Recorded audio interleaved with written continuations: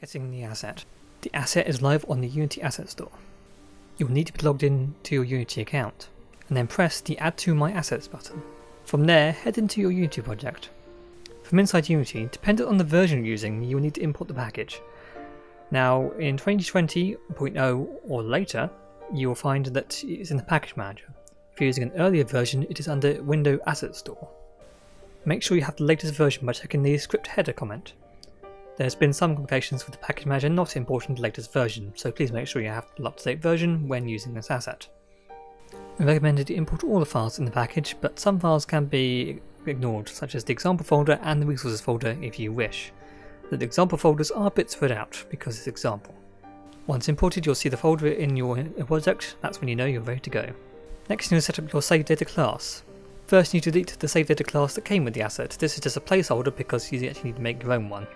To do this, just delete the one provided in the scripts folder of the asset. Go to Save Manager, Scripts, Card Games, Save Manager, and find the SaveData class and delete it. Once you get to the reload, you'll find you'll get a few errors. This is fine, we're going to fix this next. To fix this, we're going to open up the SaveData editor. This can be found under Card Games, Save Manager, and SaveData editor, found on the top navigation bar.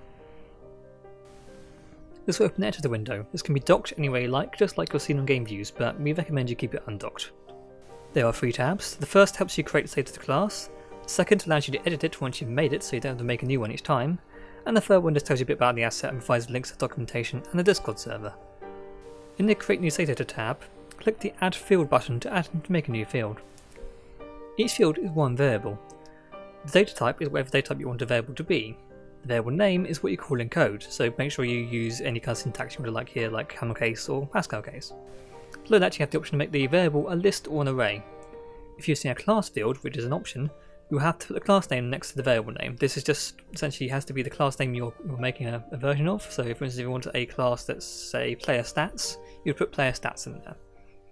You can add additional fields by continuing to press the Add Field button. You can add as many as you like, you can go on for as long as you want. You can remove fields by pressing the red button in the bottom right corner of the variable you want to remove. When you are happy, press the Generate Class button. This will make the class. The editor will reload and it should be placed in the directory shown on the screen. Now you're ready to actually use the asset. When it comes to implementation, this is a rather subjective section. This is because it depends on where you want to save and load your game. In this example below, I'm going to use essentially like an adventure game where the user can go to a pause menu and save the game whenever they like, and also load the game from the menu. On screen has a custom class. You'll note that the variable data types are all actually ones that accept selectable from the SaveData editor we just used to make a class. Technically, the serialized field properties are not needed here on this as they are public variables, but when I was coding this, I forgot to remove them, so apologies.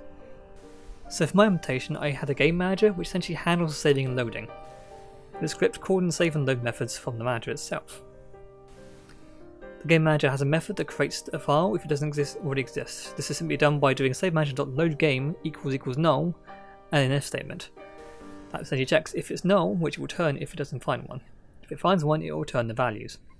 This all happens on the Unity wait method, so it's ready to go when you essentially load the game up. In my example, the saving and loading is called in the same script. Simply put, the top method handles the saving and the bottom method handles the loading. The save method, simply put, goes through each of the fields in our SaveData class and updates them. It updates them via a game manager reference that we have because we're updating the SaveData class that's on the game manager. In this instance, I have a SaveData class instance on my game manager, and I'm updating the variables via a reference to the game manager. So, for instance, game manager.playerstats equals the player stats. On screen now, it's how to save a vector, for instance. It's slightly different because using a SaveVector2 class, which is our own custom class to save vectors. We have to do this for any kind of vectors and colors you want to save with our asset. It's slightly different, but it's quite simple. You make a new instance of it, then set the value, and then set it to the save value. On loading, we'll get to that in a moment, but it's very similar. Once that's done, I simply just call GameManager.SaveGame, which essentially calls the SaveManager.SaveGame with the data file on the game manager. And that's it, the game is saved. Now to load it, it's pretty much the exact same, but in reverse. So we essentially load the game into the SaveData file we already have in the Game Manager class, then we set the values in a class to the values from the Game Manager SaveData class. Note that when loading a save vector or a color, you simply just have to use the variable name .vector2 or .color. As simple as that, just to load it. And that's pretty much it.